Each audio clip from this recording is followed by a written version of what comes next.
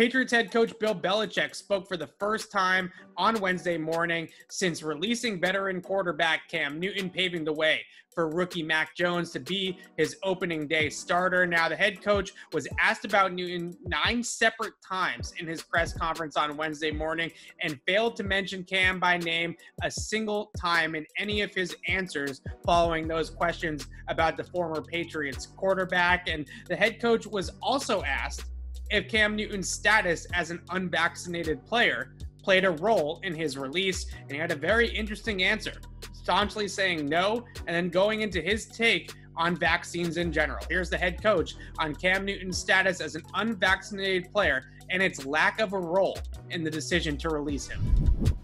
No, I mean, look, you guys keep talking about that, and, you know, I would just point out that I don't know what the number is. I mean, you guys can look it up. You have the access to a lot of information, but the number of players and coaches and staff members that have, been infected by COVID in this training camp who have been vaccinated is a pretty high number. So I wouldn't lose sight of that. From everything that I am being told, it is in fact the case that the Patriots did not weigh very heavily Cam Newton's status as an unvaccinated player. This was about football, and Mac Jones simply outplayed the veteran quarterback on the practice field and on the game field in the preseason contest, and that is why he is going to be the QB of the Pats. But we also should mention, down in Jacksonville, they are dealing with a situation with the NFLPA because head coach Urban Meyer said that Jaguars players were released, or at least in part, because they were unvaccinated. That, of course, is against NFL rules. So the head coach saying that there was no Patriots head coach, that is Bill Belichick, saying that Cam Newton's vaccination status did not play a role was slightly just following protocols by Belichick, but it also, from what I'm being told, was indeed the truth, that Cam's vaccination status was not a driving force for his release on Tuesday. Belichick was later asked about Mac Jones, what is it that you like about the Patriots rookie quarterback? And he did give a pretty good answer about why Mac Jones is his QB1. Well, we've talked about that. First of all, he's had a high level of production, but I feel like he's been able to show an ability to do things the way we want them done at a productive level. So he's young. I'm sure he'll continue to learn and grow. We'll see where that goes. But,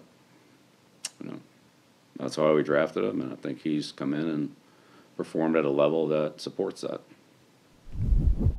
Along with speaking with Patriots head coach Bill Belichick, we also spoke with the assistant coaches on Wednesday morning, offensive coordinator Josh McDaniels, saying that he has a ton of respect for Cam Newton, wishes him the best, and spoke highly of Patriots QB Mac Jones, as you would expect. And in transactional news, the Patriots making several roster moves on Wednesday. The first one being moving wide receiver N'Keal Harry to injured reserve. This is something that we all saw coming after Harry sprained an AC joint in his shoulder diving for a pass against the Philadelphia Eagles on a deep ball from Jones, and will now have to spend the first 3 games on IR. Harry is eligible to return in week 4 for the Patriots against the Tampa Bay Buccaneers. The Patriots also claimed Malcolm Perry off of waivers, the former Navy quarterback, now a wide receiver / running back in the NFL, a gadget player, can do some things out of the backfield, a good ball carrier in space, and the Patriots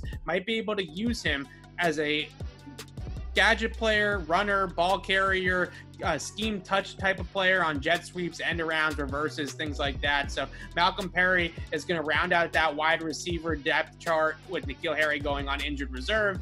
Perry is the one that's going to step up and into that spot that Harry left behind. The Patriots have also signed reportedly 11 players so far to their 16-man practice squad. Some of the big names there include quarterback Brian Hoyer. Yes, the Patriots signed Brian Hoyer to the practice squad, not the 53-man roster. That means that he the Patriots still are only carrying one QB on the active roster, and that is, of course, Mac Jones. They also signed fullback Ben Mason and linebacker Jelani Tavai. Those are two players that weren't with the Patriots during training camp and are going to come in on the practice squad. Mason, according to Ian Rappaport of NFL Network, could potentially have a 53-man roster spot and push Jakob Johnson off to 53 as the Patriots lead fullback. They also brought back training camp darling Kristian Wilkerson, a very good find in the UDFA market by Bill Belichick last offseason, and defensive back Myles Bryant. Standout from the preseason finale, D'Angelo Ross,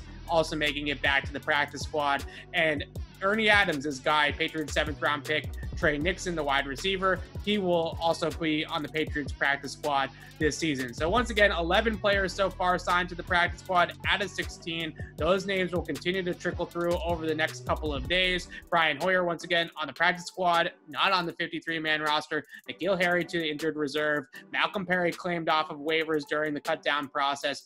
A lot of moves still to come for the Patriots, and we have seen a busy couple of days here in Foxborough. You can check out the rest of our coverage, including my podcast, Patriots Beat, with Alex Barth, on our YouTube channel, Patriots Press Pass, and you can read all my coverage from down there at Gillette Stadium on clnsmedia.com.